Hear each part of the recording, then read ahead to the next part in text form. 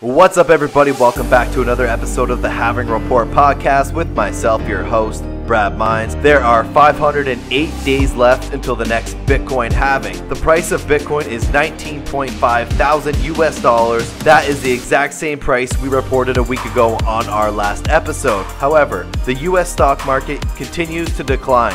Has Bitcoin and crypto found its bottom? Today, we welcome Toronto, Canada's own Ashley Wright to the show. Ashley is a self-starter entrepreneur who combined her passion for self-branding and education with her passion of cryptocurrency. She is the founder of the Wright Success and the Crypto Babes Club. Before we get to today's show, shout out to our partner at BitBuy. If you are Canadian and you haven't already, go to bitbuy.ca/halving for a free $20 in Canadian fiat after depositing your first $250, which can be used to purchase many different types of cryptocurrencies so quick and easily at bitbuy.ca/halving. Ashley Wright, it's nice to meet you. Thanks for coming on to the Halving Report podcast. Yes, super excited. Thank you so much for having me. Excited to be a part of this conversation. You're doing a lot of great work. I appreciate you saying that. Maybe you could give us an introduction for yourself and how you got into the cryptocurrency space. I got into crypto about 2017, about the beginning. And that's where I literally just started off investing, dived into trading a little bit as well, and really just fell in love with the space. And I'm like, you know what? I want to take this passion that I have with crypto and pair it up with what I believe is my purpose, which is to help people. So I decided to become an educator, where I'm, of course, being able to work with people, help them learn how to get in the right way. And so I launched the Crypto Strategy Academy, which is a full cohort-based program teaching people like how to invest, how to trade, all these crypto trends. And then a little bit later, I also launched the Crypto Babes community as well. So helping women get into Web3, whether it's like finding, jobs or building companies within the space. Yeah, that's really cool. You mentioned, the Crypto Strategy Academy. Maybe I was wondering if you could delve a little bit deeper into that for us and, what it looks like, how one can get started with that. Yeah. So the Crypto Strategy Academy is totally virtual. So everything is online. And yes, I am based here in Toronto. However, I do have a lot of students internationally as well as throughout the US. So have a good presence in different countries, which is really nice. But yeah, the academy is fully virtual. We go through like 7 weeks going over like the beginning of like how do you start investing, creating your portfolio, researching different cryptocurrencies to, how do you actually start trading, demo account, taking your first few trades or doing your market analysis. And then wrap it up by talking about the crypto trends that are happening. So like NFTs, DeFi, and all that exciting stuff. It's a lot of content. Yeah, that is a lot of content. And, for somebody new coming into the space, I bet it's overwhelming. I know a lot of people come into the space through some of the new trends, but then there's other people that are, a little bit curious about Bitcoin. And then they kind of get overwhelmed with all those other topics and, side cryptocurrency subs. What would you say is the biggest hurdle for some of your newcomers or your pupils coming into the space? What are some of the biggest challenges or misconceptions that they may have? Yeah, I think the biggest challenge is probably just to stay focused because there's so many different stuff happening, different trends. And then you have like friends and family and different people on social media and YouTube that are always telling you about different coins or the next, Bitcoin or whatever, right? So staying focused, as simple as it may sound, is actually probably the hardest thing to do. And kind of, letting FOMO, like not, I guess, falling into that as well and allowing yourself to just be patient with it. And then in terms of any other hurdles, I would say probably just lack of education, I think is the biggest thing where people, like I still talk to people today that are like, man, I can't get into Bitcoin because I don't have enough funds to buy a whole one. And I'm like, you can actually just invest in a fraction. But a lot of people don't even know that simple fact, right? So a lot of it is just like education and knowing like what's right from wrong. And then of course, deciding who to trust with all these like crypto coaches that are out here. Hit it right, bingo, right on there when you said that you don't have to buy a full Bitcoin. And I think that's a huge one. And I remember there was like a Twitter discussion about it, or somebody had asked that on Twitter, and that's what I said. And it was by far the most upvoted that a lot of people agreed with that. So I definitely agree with you there. And you mentioned trading a lot too. I personally stay away from the trading. Obviously hindsight's 2020. I probably should have sold at the top when Bitcoin and everything else Bitcoin was at 69,000 and everything was, on the moon, as they say. How much trading should a new person coming into this space do? I think, if I'm not mistaken, I saw you promote, being able to enter, but also exit crypto. What are your thoughts around that? Yeah. I mean, I definitely get where you're coming from. Like trading it can be on the aggressive side, and it can be scary, to be very like transparent, right? Because the markets are so volatile. So when it comes to trading and like what the strategy looks like, I always say it depends on the person, because everybody has different goals, everybody has a different risk level, right? And different strategies that they're going to want to use as a trader. Some people like to trade like on a day-to-day basis, where they're taking lots of, they have a lot of positions and they're taking a lot of trades in one day, versus someone like myself, right? I'm really focused on like trading and capitalizing on those big moves in the market, right? Now, when I say big moves, it's not like you have to wait for like Bitcoin to go up like $5,000 or $10,000, right? But there's bigger moves that you can still profit off of, even if it goes up or down like a couple $1,000s, which is really nice. So, kind of just depends on what style of trading that person likes, and that's where like having a demo account, which literally looks like the real thing, but it's just fake money. But that's where that comes to play. So you can practice. How do I get in? How do I get out? How do I, protect my capital, right? That I have in my trading account as well. Yeah, what's a good free demo account, would you say? Do you know many platforms that kind of lets you, buy and sell and actually like with fake money, or how do you suggest people go about doing that? Yeah, so there is a lot of different styles of trading. The one that I really like is more like the leverage trading side. So using something like MetaTrader 4 as an example. And when it comes to creating like a demo account, you're going to need a broker, which is going to be like that middleman between like your trading account as well as the market itself. So, of course, please do your own research. But one of the brokers that I like to use specifically here in Canada, in Toronto, is called Hugo's Way. Yeah, they've been very efficient, very effective.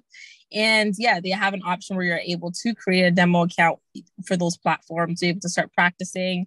And then when you're ready, same process, you're able to use them to create a live account, which is really nice. And you can load your account with crypto and withdraw crypto too, which is really cool too. Super cool. We'll have to check that out. Now, I know you're very up to date on the latest trends in the blockchain and cryptocurrency space, but do you hold any of the Bitcoin libertarian ideals, such as separation of the money in the state and, sovereign wealth? Yeah, to be honest with you, I do want to put it out there. I'm not like a Bitcoin maxi for sure. I'm all about diversification. So I love like all these other altcoins, because at the end of the day, like the way that I look at it is I understand like what Bitcoin really is, and it being a store of value, but at the same time, looking at it from a growth perspective, as well as being able to really monetize. Like I've seen cryptocurrencies, like altcoins that have moved a lot faster, that have made a lot more profits on than Bitcoin, right? So once again, it's like there are, of course, people have like the things that they live by when it comes to some of these things in the space. But for me, I'm all about diversification and really just using crypto as a way to create wealth, right? Even like aside from, you kind of mentioned earlier, like I've been talking about like how to exit crypto. Like no one's talking about that. And one of the things too is like, even though like crypto is a way to create wealth, the whole ideology that I have behind it is to use this, make some profits, take those profits, put it into like real estate, put it into other areas that can multiply your income. So that's how I look at it. But and then also to your point too, like when it comes to like the tech side, like that's a whole nother ball game when we get into blockchain as well and opportunities in that space. Well, I could definitely agree with you that diversification is a strong strategy. Now, you are also a co-founder of the Crypto Babes Club. What is the Crypto Babes Club, and is there a lack of women in the cryptocurrency space? Yeah, so I'm so excited. So yeah, we created this community specifically for women that are looking to, of course, learn about the space, but even more so being able to connect them to opportunities. So connecting them to like job opportunities, funding, mentorship, right? Or even for those that want to maybe create something or start building in the space as well, right? Whether it's from like the development side whether it's just like a business in the industry. So that's really what our focus is, being able to bring or connect women to those type of opportunities. In terms of like diversity as a whole in the space, we definitely have some work to do. There are a lot of really great like women that are in the space that are doing some really great things, but I still think that there's some work to do in terms of getting more women involved into this space. And so that's why we created Crypto Babes, right? To be able to create a safe space, a community. I'm happy to say we do have some guys that also, support us and join some of our initiatives and events and calls. And we need allies regardless. So I'm always about that. But yeah, that's kind of what the community is about and what we're focused on. We are everywhere. I like to say most of the events we've been hosting have been in the US. So around like some of the bigger conferences, Bitcoin Miami and so forth. And then we just had our first one here in Toronto a few months back. So I'm excited and definitely looking to do some more here in Toronto. Awesome. Yeah. So I was at the Blockchain Futurist conference. I'm pretty sure you were there as well. That was pretty fun. It was my first one. Have you been before, or was that your first experience as well? Yeah, so fortunately, I had the opportunity to attend Futurist right before COVID happened. And it was amazing. Same venue, same place. Wasn't as packed as before, as this last one. But yeah, same really, really great vibe. And so I'm happy that we're finally able to have it again. Always good energy. It's like usually for these crypto conferences, you have to like go to the US, you have to go internationally, but to have one here at home is special. Absolutely. It was a really fun time. And great for networking. I've had a couple people from the conference coming onto the show now, yourself included, which is pretty cool. Do you have any upcoming events that you're excited about? Yeah, I definitely do. So the next one, I'm actually doing like a masterclass. It's going to be live. It's going to be in Toronto, a beautiful rooftop space. That one's going to be on the 29th of September. And that one's all about strategy. So like how to enter the market, how to monetize it, and then how to get out successfully, which I think once again, people are not talking about it. And I think a lot of people lost a lot of money during this dip because they didn't have an exit strategy, right? So yeah, that's the next thing that's on the radar. And then there's a lot of conferences that I'll be speaking at or attending. Some of them that are not necessarily crypto conferences, but are more tech related. And those are all going to be here in the city as well. So yeah, lots of different stuff happening. But yeah, what about yourself? I have no planned crypto events at this time. What was your thoughts around the ETH merge? So it is something, I once again, not financial advice, but I'm very big on ETH. ETH is Bay, I like to say. But yeah, it was something I was really excited about for sure.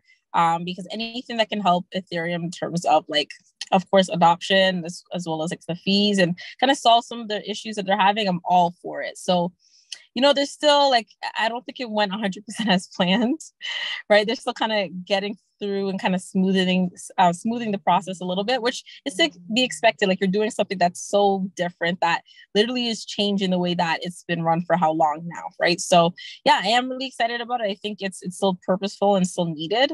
I'm just kind of looking forward to the day where everything with ETH is just running smoothly and we can really start to see it kind of hit the numbers that we really expect and expect it to hit, I saw you posted something about Kim Kardashian being, I think, fined or she settled with the SEC over $1 million lawsuit or settlement there for promoting, I forget what type of token, ETH something. I think it was Ethereum related, ETH Max, maybe I want to say. What are your thoughts around that? And are we going to see more of that, do you think, with other celebrities that hyped cryptocurrencies during the bull run? Yeah, no, I think I'm not surprised that we're seeing that type of accountability. I'm happy about that because at the end of the day, like a lot of people are losing a lot of money. And my issue is not like when it comes to influencers talking about or promoting things within the space, it just depends what it is. So when it comes to like specific cryptocurrencies, it's basically, if you're promoting that, you're literally asking for trouble, right? But if you're talking about like a platform or maybe something more of like a service or system that you're getting paid for, it's a little bit better, but it's just like within this space, like there's too many people losing money and there's so many scams that you have to be careful, right? So I think we're going to continue when it comes to the regulation piece. I think we're going to continue to see stuff like this. We've already had like tons of other celebrities or executives that have been caught doing this or promoting this or that, right? That are finally being held accountable. So it's good, it's necessary, and it's needed, because when we have, things like Dogecoin that just goes up like this because of a tweet, like people lose, people for whatever reason put their life savings into this. So it's like we need that accountability so people know, like, hey, like they're getting paid to say these things, right? What do you think about regulation in Canada? Do you think it's in a good spot right now, or what would you like to see happen? Yeah. Oh gosh, Canada. Canada has been very strict for the most part, right? We saw that, they cracked down on some of the exchanges, right? One of my favorite platforms used to be something like Binance, right? You used to go on there, be able to purchase crypto, trade, and they really just locked that down, right? So we had that, and then we had more announcements of, now them regulating how much money you can put into the cryptocurrency space, right? Which are capped for like 30,000 over a 12-month span, right? So it's like they're definitely their intentions, I believe, are good in terms of trying to help all the people that are losing a lot of money, which is a lot, all over the country. But at the same time, it's just there's a lot of limitations now in terms of what you can and cannot do, right? So imagine, like, you want to be able to start investing, but the max is like $30,000. Right. So it's like they're really just getting in the way, I guess you can say, of what we can and can't do, which is like, for me, I'm very big on decentralization and us having freedom when it comes to our money. So it's like that is really just kind of pushing people the opposite direction versus working with, individuals and leaders that are in this space, right?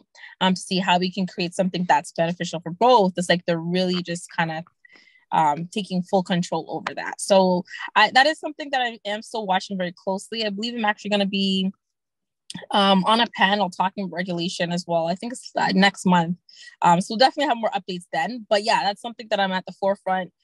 Also trying to see how I can get involved in terms of working alongside other organizations on an institutional level to see how we can create spaces and create services that are benefiting both sides as well. Did you see the tussle between Trudeau and Poilievre over cryptocurrency, the promotion of Bitcoin, sometimes Bitcoin from Pierre Poilievre?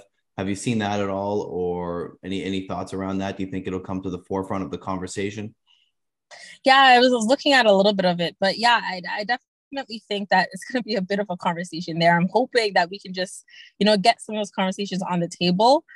Because at the end of the day, like I said, Canada as a whole has just kind of been behind, right? Even if you think about the adoption in general, like Canada's really behind, the US is just a little bit behind, and then, like, you know what I mean? Everywhere else is just ahead of the curve, essentially. So I really am hoping to see a bit more adoption. And I really believe, like, when we think about like Ethereum started here, right here in the city. So it's like, how do we, use all the innovation and talent that we have here to really make sure that Canada is on the map, right? And also make sure that we are setting the pace for everybody else versus like them really setting the pace for us. So yeah, it's an interesting conversation. I'm hoping that they put some and shed some light to that, because I think it's really, really, really needed.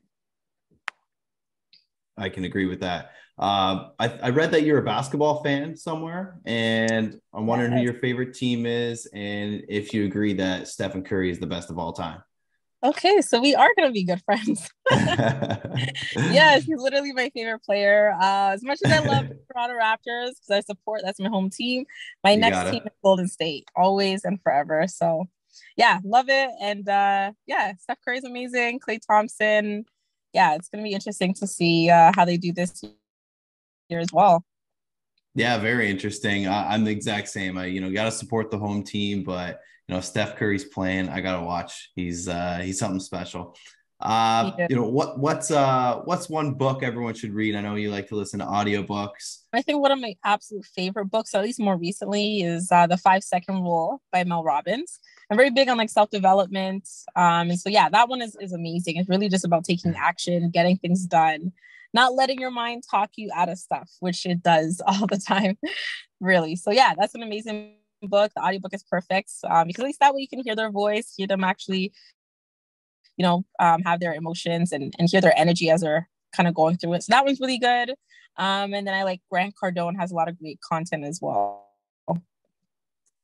Yeah, I have some friends who like Grant Cardone. Actually, he's very intense, very salesman-like. Like I remember a video of him telling some kid to start washing cars, charging $100, make your first, couple $1,000. He's very aggressive. But Yes, definitely, exactly. definitely, motivational for a lot of people.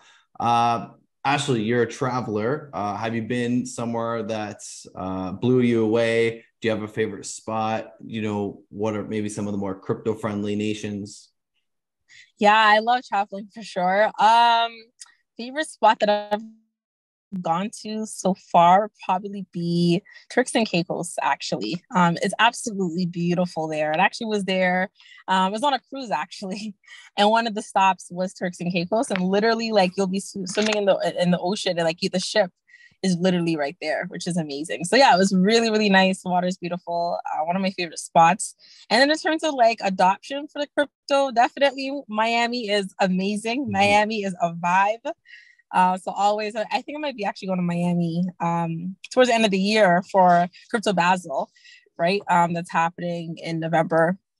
But yeah, Miami is totally a vibe. There's a lot of adoption there as well. And then yeah, I think those are some of the key places. Yeah, LA or San Francisco, I should say more specifically, is for like a developer type vibe. But yeah, there's a lot of really great places. My first trip to the Caribbean was Turks and Caicos when I want to say like grade 8 or something. My mom, like the first big trip my mom brought me on was down to Turks and Caicos, and I became like really good at pool volleyball within like 1 week's time. I just spent the entire time in the pool, just living my best life.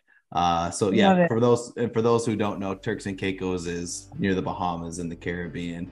Ashley, I'm going to wrap it up. Do you have any final words of wisdom for myself and my listeners? If not, please let us know where we can follow you and learn more. Yes, last thing I would say is probably just buy the dip. I love it. Not financial advice, but if they had to, then yeah, just buy it. Don't worry about it. And then yeah, and for finding me, I'm all over social media, YouTube, TikTok, everything. At the Wright Success, or for the Academy, the Crypto Strategy Academy.com is how you can get more information. Ashley Wright, everybody, you heard her here on the Halving Report. Buy the dip, and we will see you next time. Thanks again for your time, Ashley. Thanks for having me. Thank you all for listening to the Halving Report podcast. Please like and subscribe to the show. Check out the show notes below, share it with a friend, and we'll see you back next time.